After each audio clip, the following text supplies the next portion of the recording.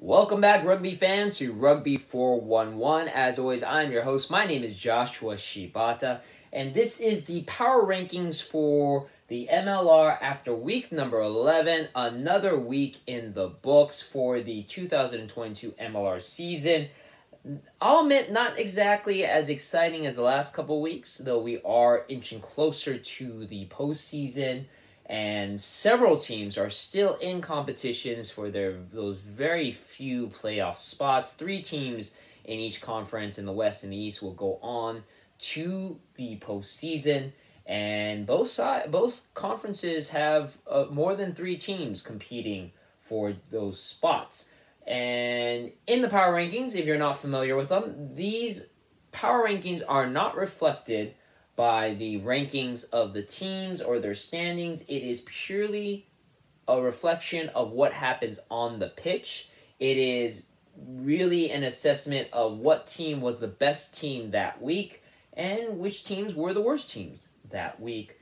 The rankings really don't affect anything, though you'll notice that the power rankings do pretty much reflect quite a bit of the standings in both the East and the West Conference, but it really is an assessment of who I feel are the better teams in the league, and also other things that go into the power rankings include the opponent that you play, playing at home, winning away, strength of schedule. A lot of factors go into these power rankings to determine who are the best teams in the league. Now, week number 11, we had 3 teams on bye. All 3 of them were pretty high-ranked teams, so not a lot of movement in the power rankings. Just a few teams flip-flop here and there, but relatively stable, so we'll probably go through this rather quickly, and let's do that right now. Let's kick off your number 13 team. Unfortunately, the new kids on the block having a very tough 2022, the Dallas Jackals, suffering the biggest loss of any team in MLR history, losing to, granted, one of the top teams in the league, the Austin Gilgronis, but losing by a margin of 54 points. That's right, 54 points. 57-3 was the score. The Dallas Jackals just not looking any better than where they have when the season started.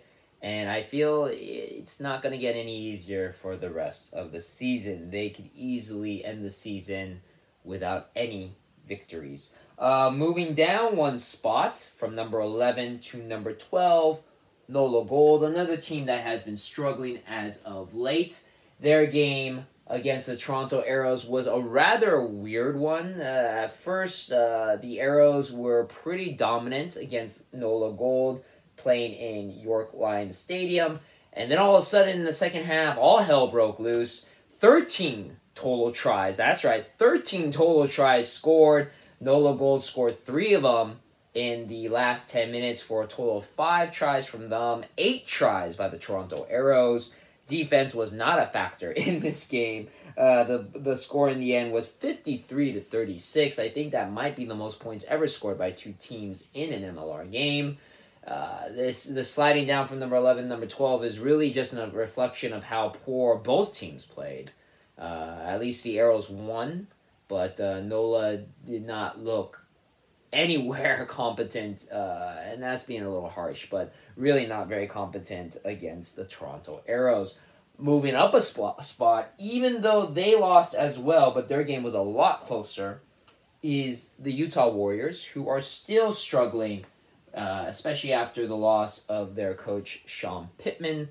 The Utah Warriors were very, very close, though, against Old Glory, a team that has been trying to search for victories, and they got it with the Utah Warriors. So the Utah Warriors, though, were very, very close to pulling off the win. It came down to a missed penalty kick by Calvin Whitting. His first missed kick of that day. He was 3 for 3 beforehand. It almost looked like it was a sure thing for Utah to snatch the victory away from Old Glory. But in the end, Utah lost by 1 point, 21-22. But because of that close loss, I felt, especially compared to the NOLA game, we flipped the 2 teams around, and Utah goes up 1 spot while NOLA drops a spot. That brings us to the number 10 team, Old Glory DC, getting their very first victory of the season.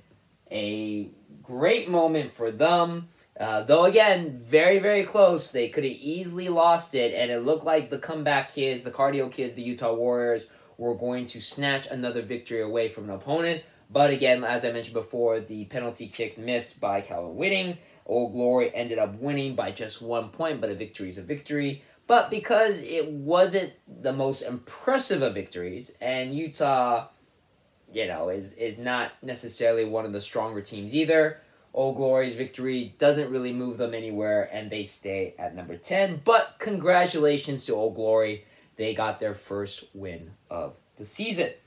Moving down a spot is the next team, the San Diego Legion. Going down from number 8 to number 9. A tough loss against Seattle. Continuing the rivalry, the most games ever played between two teams, 10 games. This was the 10th game in that series. San Diego, it was a very tough day for one of their star players, Joe Peterson, who was only 2 for 5 off of the tee. 3 of those misses. In the end, the game came down to 2-point difference, 32-34. Obviously, if Joe Peterson made at least one of those extra kicks, the score line would have been a lot different. It just shows you how important conversions and penalty kicks can be, and you need those solid kickers on your team. Joe Peterson usually is one. He is such a important part of the San Diego Legion team that he is the first San Diego player to ever score 100 points in franchise history. And even though he did do that, you have to admit that the missed kick attempts and the missed conversions probably cost San Diego the game. A tough loss against a very tough Seattle team in Starfire Stadium.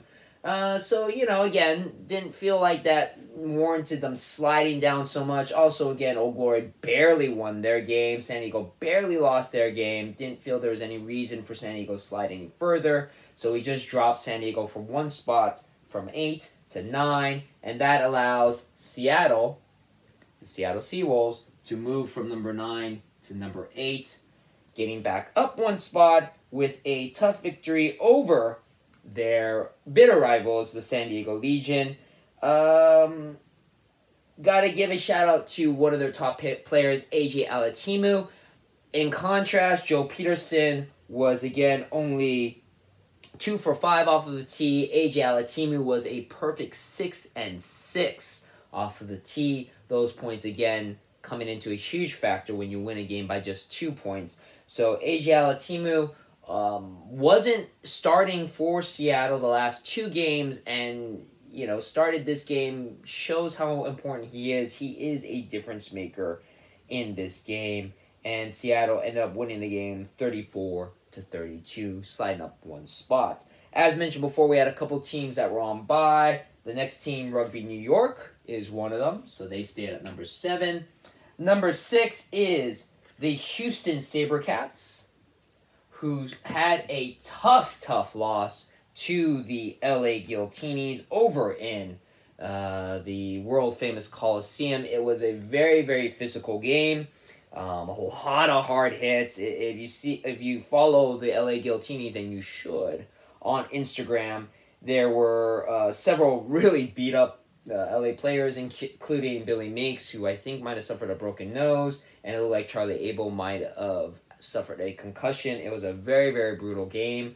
LA barely pulled off the win, 17-12. And it was a rematch between Week 1, where Houston out-muscled and outplayed LA. This time, Houston tried again, but LA was just able to outlast a little bit longer. A lot of penalties by Houston as well. It definitely felt like a game where Houston really cost themselves the victory. LA played very tough, but Houston could have possibly scored a couple more points, or at least not have been putting themselves into positions for LA to take advantage of if they didn't commit so many penalties. So Houston does kind of slide down because of that. going back to the game, we'll go into a little bit more detail on the game when we start to talk about LA. Let's move on to the number 5 spot. Number 5, not much movement, is the Toronto Arrows. They were number 5 last week. They stay in that position after, as I mentioned before, a crazy game against Nola Gold. 13 total tries scored, 5 by Nola, 8 by the Toronto Arrows. I'm sure the fans at York Lions Stadium were enthralled by the scoreline, but again, a lot of sloppiness. Definitely didn't make the Arrows look like one of the better teams, especially when you allow one of the lower ranked teams to score that many points against you. Even though you end up winning the game 53-36, giving up that many points to NOLA is almost as bad as a loss, almost. But kept Toronto at number 5, so they didn't slide anywhere even after that loss. Moving on, number 4. Now we're in the top elite row. Number 4 is your reigning and defending MLR champions, the LA Guiltinis. As mentioned before, pulled off a very, very tough win against a very tough Houston SaberCats team. Going over the game, LA, as mentioned before in prior weeks, LA has gotten kind of lucky with the wonderful TMO. Though this time, the TMO actually came back to bite the Guiltinis in the butt. And 2 tries were called off by TMO, even though one of them was almost blatantly a try. It was pretty much shown on the TMO that the ball touched. And the rules are in rugby, for those who are new to the game, if the ball, which has to be pressed down into the try zone, touches even a blade of grass, and it can touch the white line of the try zone too. It doesn't have to go over. It can touch any part of the white line, just a blade of white grass, it's a try. And that was what happened. Watch the tapes. You can check it out on the Rugby Network. Every game is replayed on the Rugby Network, a free app. You should definitely download it. And you would see that should have been a try, but for whatever reason, it was not called. Another try was also called back. That one might have been a little bit more 50-50, but blatant try that should have been given, but that is the game of rugby. You're giving some tries, you're taking away some tries. It evens out in the end. But in the bottom line was that the LA Guiltinis ended up winning the game, though it wasn't, in my opinion, an impressive win or a win that I felt should boost them up a spot as much as I want to. Have to be as unbiased as biased as possible. And so I kept the LA Guiltinis at the number 4 spot, even after a very tough victory over a very tough Houston SaberCats team. The New England Free Jacks are your number 3 team. They were on a bye. And so moving on, number 2 and number 1, spoiler alert, stay the same. Number 2 are your Austin Gilgronis, who, as I mentioned before, completely dominated the Dallas Jackals 57-3, the biggest margin of victory by one team over another MLR team. Austin pretty much has dominated what's been called the Texas series between them and their other 2 in-state rivals. And nothing much more to report. Easy game, easy day at the office for the Austin Gilgronis. And the number 1 spot stays with Rugby ATL.